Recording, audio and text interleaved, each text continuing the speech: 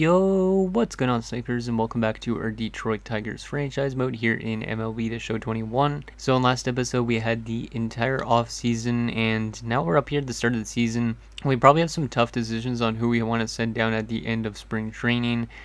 So we haven't actually simmed through spring training yet, as well as we do have a lot of big contracts to give out for future years. So we're going to start off with doing the contracts before we actually sim through the spring training. And then also I will probably have to put some players on waivers to send them down to AAA.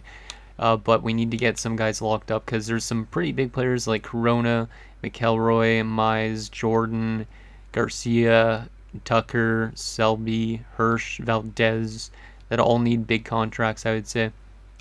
So let's start off with the contracts. And we'll start off with Diego Corona, since he's our best closer by far. We'll do 5 years from him and see if we could talk him down to like 80. We probably can't get him down to 80 mil. We could try 83, and he's going to accept that. We got to get Chauncey back because he's a key piece of this team as well. How much money do we have? We have a decent amount, I think. We could probably get him for 155. He's going to accept that as well. David Jordan's arbitration eligible, which maybe I'd take him to arbitration, but then he'd be awarded like 20 million. I might get him to a 2-year deal and get him obviously for a little bit cheaper, because obviously we need to save some money. Because, yeah, I don't want to end up spending too much and not being able to get some of these guys back. So David Jordan, we should be able to get him to like a 2-year deal at like 6.3. Yep, that is good. Dennis Tucker, he's a relatively cheap player because he's only in his 2nd season, I think, now. So we could get him for 2.7 probably. Yep, there you go. Chad Hirsch, he's a bit of an expensive player. I don't know if I want to get him for too long term. Let's get him for 1 to 2 years, since he's already 28, because he might be on decline soon. Don't want to get him to too long term of a deal. 5.5, that's good for me. Fernando Valdez, I'm fine with locking up for 5 years, even though he's already 29, because he's a very good batter for us. We'll see if we get him to 54 mil. That's accepted. And now that still leaves Casey Mize, who's a very big one as well. Man, this is a very expensive team. Man, he wants a lot for 5 years. We probably could give him an extra year and talk him down to maybe 112 million. That's accepted. Garcia is a decently big one. See if we get him for less. I could get him for 3 years maybe and save a lot of money, which I probably will do, and then he'll have arbitration after that, which is good because then we could get him back still. So we'll do a 3-year deal, which will take him till he's 31 years old. And we will try and get him for 9.2, which he's going to accept. And yeah, pretty much Abrams, I don't know if he's going to come back because he's very expensive probably. Willie Castro, we could always let go of as well. Selby, what does he want? Wow, he wants a lot and he has barely even played. Huh. I could get him for a 3-year deal, but I don't know. I think he's going to be in our lineup this year, but his morale's not that good. So we'll try and get him to like a 3-year deal and get him for relatively cheap as well. We might have to trade away some players at some stage to get more money. 10.6 for 3. It's good for me. Moreno doesn't need to come back because he's 33 probably. Pierre's probably expensive. Not terrible. And then Arizona, I don't think he's going to come back because of his age, even though he's good. Bronson Bonner, we could get for like 3 years, get him for relatively cheap probably as well, because we don't have really a hell lot of catchers in the system. 4.6 for 3, that's good for me. Dan Pereira wants a lot. So yeah, I think it's between Pereira and Montenegro which one leaves. I don't know, we'll leave that stuff for now, I think, the rest of it. But yeah, we just spent a lot on all those players. Because if we go to our budget, what do we got? We still got 20 million available in budget. which isn't a whole lot. So we're probably going to end up losing some pretty big players this offseason. But anyways, those are the contracts we're going to dish out. Let's sim through the spring training a little bit. And then we're going to make our own decisions on who we want to send down. So let's go to the last game of the spring training. Yeah, let's go last game of spring training. Very good spring training so far. 13-13. And now we're going to probably send down some players because we need to go down all the way to 26 players, I'm pretty sure. Actually, we can't do that just yet. I think we got to get that last game of the spring training done. Okay, so spring training is done. Let me just take a look at how some of these players did during spring training. Not very great statistic from some of our pitchers, but that's okay. But okay, now we got to make those tough decisions on who we want to send down. I wrote down actually in my notebook who I want to send down just because I want to keep most of this roster as good as possible, obviously. But I did write down on who we're probably going to be sending down. So we have to send down 5 pitchers, which in that case we're going to be sending down Paulino, Wentz, Rodriguez, Castillo, and Grubb. So first one is Grubb. Grubb could just go down there to AAA. Doesn't even have to go through waivers, which is nice. Castillo, I believe, as well. Yep. And then Rodriguez, I said. Yeah, Rodriguez as well, AAA. Because he's got minor league options. Wentz is going to pass through waivers, I'm pretty sure. Yeah, he is. If he gets claimed, it's not the end of the world because we got a lot of pitchers. We'll put him on waivers. And then the other one is Robbie Paulino, who, yeah, he won't pass through waivers either, which is good. So for pitcher-wise, we're not going to lose really anybody because of those send-downs. A lot of these guys are going to end up being relief pitchers for us, these starters. And then closing pitcher-wise, we are going to send down Messias, was it? No, it's Chavez and Morales. So Chavez is going to go down to AAA, which is one of his minor league options. Same with Morales. So that's good on that front. Yeah, that's good. And then we're also going to have to send down a shortstop, which is going to be Vincent Means. Even though he is a 79, yeah, he's going to get sent down to AAA. Just because we got a lot of guys that are good at shortstop, but we're probably going to be using Abrams as an outfielder. And who else do we got written down? We're going to probably be sending down Robbie Harvey, which he will have to pass through waivers, I believe. Yeah, he'll have to pass through waivers. And then we also have to send down Pereira, Veras, and McKenna for right fielders. So Pereira could not get claimed. He gets actually optioned, which is good. And then, yeah, Veras is going to have to go through waivers, I'm pretty sure. But he might not get claimed anyways. So we'll remove him to AAA. And then I said Kiki McKenna? Yeah, Kiki McKenna. Who I think has minor league options still, so that's good. So that drops us down to 28 out of 40, but we would need only 26 roster players. So we still technically need to send out 2 more players, which I did not write down yet who I wanted to send down because I wasn't sure. I could send down Drew Waters potentially in favor of Arizarena because Arizarena has way better power. I mean, Drew Waters is not that bad of a player, though, is the only thing. And you had actually a really good spring training. Montenegro didn't really do that well, so does Montenegro have options? He does. Okay, so we're going to send down Pierre Montenegro to AAA as well. Option him down for now. He might get called up at some point, and then we need to send down 1 more player, I'm pretty sure. Which in that case, who are we going to send down? Not going to send down Castro. So Daniel needs to be up here because he was a Rule 5 pickup, and he was pretty good actually when he was up here. Might be another pitcher that we have to send down. I'm not going to send down Christian Franco because he was also a Rule 5 pickup, and he's also got really good hits per 9. So I really want to keep this guy in our lineup, I think. It might have to be Moreno, but Moreno was fantastic last year. He wasn't that great during spring training, but he might be the one we have to do. Selby has no minor league options left. Tucker definitely does, but I don't want to send him down. Perez is way too good to send down. Gerald Martin's too good. I think it's got to be Moreno. Yeah, I think it's got to be Moreno. We send Moreno down and then some of these starters become relievers.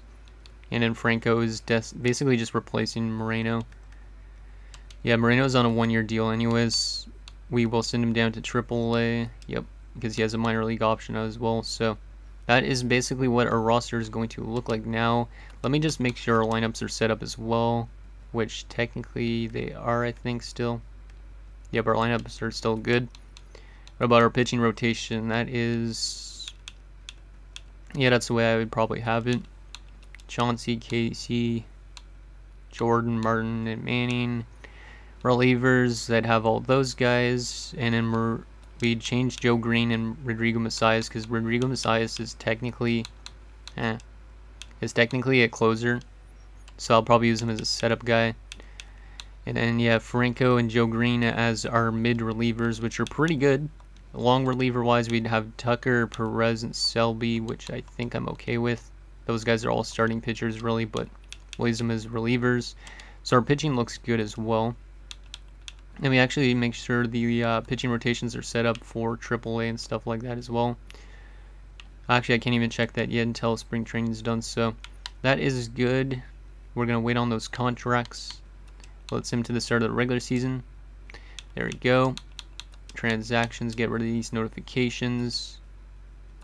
Damn, there's 64 notifications. I'm not going to take those all. So there we go. We are 7th now in power, 15th in contact, 13th ranked, 2nd best in pitching, 27th in defense, and 19th speed. That's not too bad. Let's just make sure the pitching rotations are set up for AAA and AA. So we need one more player to be set up as a starter in AA, which in that case, do we have another starter that could work? I think we must have to go with Colby Wyatt. So we'll take Wyatt and put him in there. And then, yeah, we'll just leave the rest of that the way it is, I think. Yeah, we'll probably use the rest of that the way it is. And then for AAA, we need to have Grubb as a starter. Morales shouldn't even be a starter, he's a closer. So we'll take him out. Gerson Moreno's a relief pitcher, so he needs to be like a long reliever, I think. Maybe actually a mid reliever. And then Castillo is a starter. Rodriguez is a starter. Rodriguez is probably going to be one of the aces down there. Robbie Polino is going to be a starting pitcher obviously as well. Polino's way too good to be down there, I think. But he has to be down there. Morales is a closer. Mayer's a relief pitcher. We'll flip those two around. We don't have a 5th starting pitcher down there at triple. So I guess somebody has to be a starter that isn't a starter. Who has the best stamina? Nobody has good stamina. Ugh. I might have to throw in somebody. I mean, I could use Morales as a closer and try and Chavez because he's got 38 stamina. Which is weird doing that, but we'll try it. So we just need somebody to be a setup guy, which in that case, I guess, is going to be... I don't really care who it is, honestly. Let's just take one of these mid relievers. But, yeah, we don't have really a lot of pitchers in our system anymore in AAA, it looks like. So we could always move up some guys from double to triple, but I think I'll let the AI decide on those type of things. Yeah, I'll probably let the AI decide on that. But anyways, we are set up and ready to go. Who is the top prospects this year? Carmen Nunez is number 6, so it's going to be nice to see him in the lineup. Chavez is in triple or double. Rodrigo Messias in his first season, so that's going to be nice to see that. Michael Bland is in double still. Okay, let's get started with the season simulation, and we'll also get into the draft in this episode, and then that'll be pretty much it. So let's sim up to draft day and see how this team does. I'm really not sure exactly how this team will simulate. Hopefully we'll be around 500 again at draft day, but let's see what happens. We win game 1 7-6, and we already have an important message apparently. Hopefully it's not an injury. Transactions completed. Nothing there. Pending. nothing there as well. But a good start to the season. We win 7-6. We then lose 5-2, and Wentz cleared waivers, so that's great. He's actually going to be in AAA, so that will help out the pitching down there. And let's go back and adjust that AAA lineup quickly. Wait, AAA lineup or pitching rotation? Let's get Wentz in there. Let's flip this around. Yeah, something like that. That works. Yeah, that's good. Okay. Let's go for that, and it should be good. If it says to auto adjust the lineups, we'll just do that. Yep, auto fix lineups for AAA is fine. We're off to a good start this year. Really good start. We're above 500. And we'll auto fix AA because I don't really care about AA as much. We'll auto fix AA again, and yeah, let's stop simulating. Why not? We're 22-16. Much better start this year than last year. We are first in our division as well. Oh boy, and yeah, our power is getting way better. So I don't know if the addition of Arrows Arena is helping us out or what. We'll definitely check that out when we get to the draft, though. Pending, that is good. Any injuries so far this year? Maybe. Yeah, we do have. Yeah, we do have a couple injuries, but they're guys in AA. William Doe and Charles Arrington. Both of them are out for 1 to 2 months, which kind of sucks, but whatever. Let's continue to sim up to draft day, and then we'll take a look at how good our roster's been doing so far. But pretty good start. A little bit, a lot of losses as of late, actually. That's kind of risky, and yeah, we're below 500 now. We dropped a lot of games during the end of that. Well, that turned really quickly. I don't know if we suffered an injury that helped us out. Well, let's take a look at our player stats so far. So the season. So Chauncey's 1-6, so he's not been winning games, but he's got a great ERA and WHIP, which is interesting. Don't know why he's not winning games. He's been fantastic so far. Casey's been pretty good. His ERA is a little high and his WHIP is a little high, but he's winning games. David Jordan's been pretty good. Matt Manning's been pretty good. Perez has been pretty good. Tucker's been pretty decent. I'd say ERA is a little high as well. Selby's been pretty good, but his WHIP is a little high. And then Gerald Martin has been okay as well. So pitching doesn't look fantastic so far. Relief-wise, though, Joe Green's been really good. And Kristen Franco has been fantastic. He's not allowed a single run in 11 innings as a relief pitcher. Really happy with to bring this guy in, even though he's dropping off at 27. He's a good reliever. Closing pitcher-wise, Corona's not been fantastic so far. And Rodrigo Messias has been terrible. Holy. But Sammy Chavez has been really good down there. We could always call up Chavez and send down Messias, but I don't know about that. Messias will be on his last minor league option. In terms of catcher-wise so far, Bonner's not been great. Yeah, Bonner and Hirsch have been really not that great, to be honest. And then Conrad Colvin has been horrible, which I don't get. He's hitting a 193. He dropped down to an 87. It seems like age is catching up to a lot of our team. But yeah, this is a terrible season from Conrad Colvin. He's getting paid $10.6 million. Yikes, we might have to trade away his contract if he continues to play that bad. But Fernando Valdez has been pretty good, hitting a 267.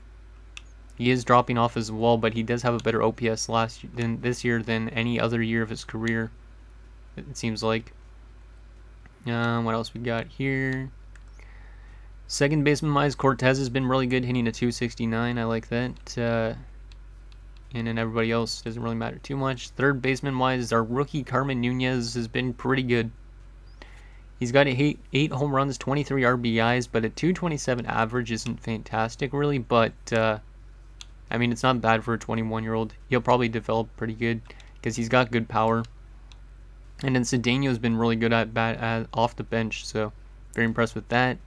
CJ Abrams has been fantastic, hitting a 303. Garcia's been good, and Castro's been not that great, but he hasn't played much. Okay.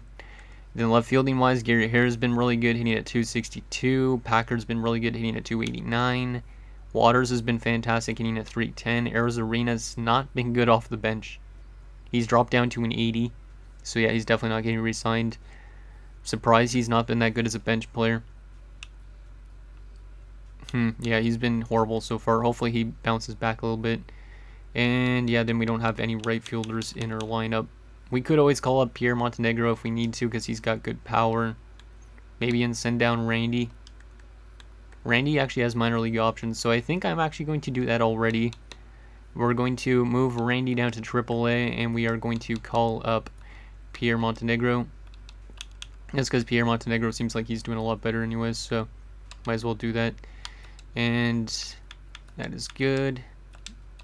And injured list, what do we have for injuries? Nothing really. Let's get into this draft quickly, even though this episode is already around 20 minutes. Let's get into it and draft some players. Even though we don't really know what the draft class looks like. We have 10th overall, so that's not too bad. What do we got for prospects? We got some blue chips. That's great. Maybe we go with this right fielder. No, he's a project player. Or we go with a closer. That's 18. That's not a bad option considering Corona.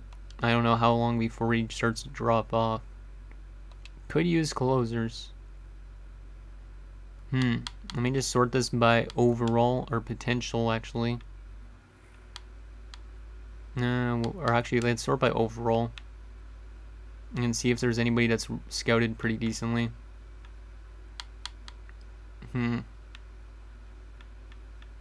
80 and 70, but not really scouted. 80 and 70, not really scouted. 80, 70, decently scouted. Some of these pitchers might be pretty good. These two.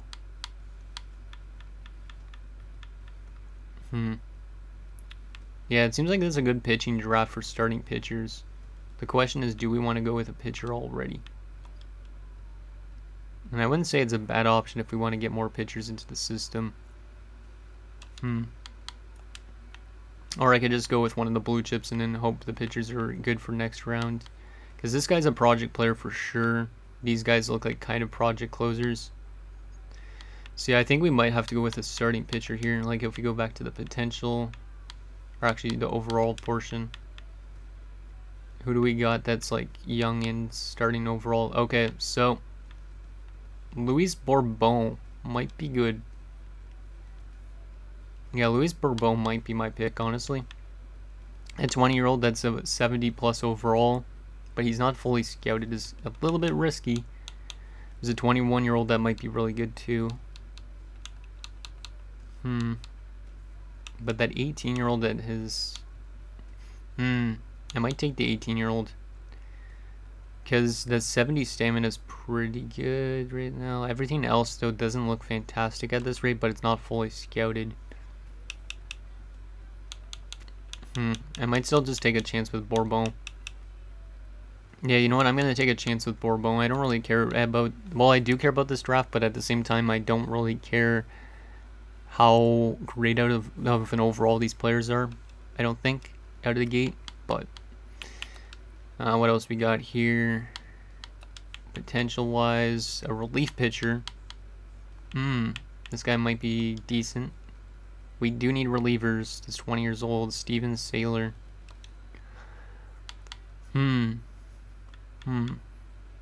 Yeah, I think I'm going to take this guy. Even though he has a 2034 plus ETA, I'm going to take this dude because we do need relievers. Because we are pretty low on relievers and we've been using a lot of starting pitchers as relievers, so. What else we got here? 19-year-old starting pitcher. Might not be bad again to take another pitcher.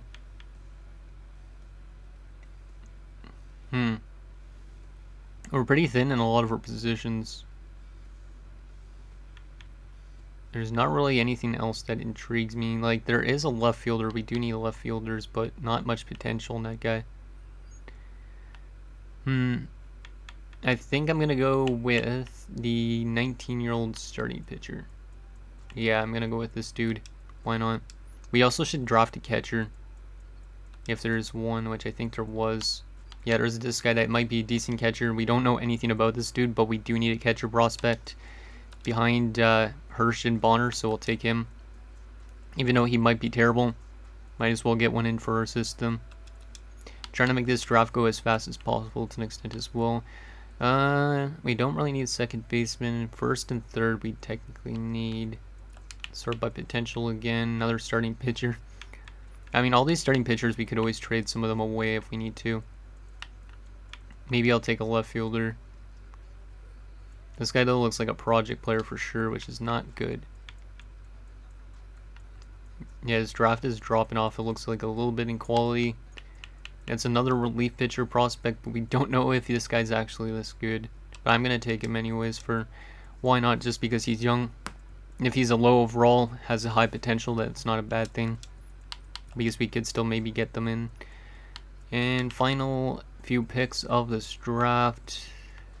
Starting pitcher, 20-year-old. Don't really know how good any of these guys are anymore, though.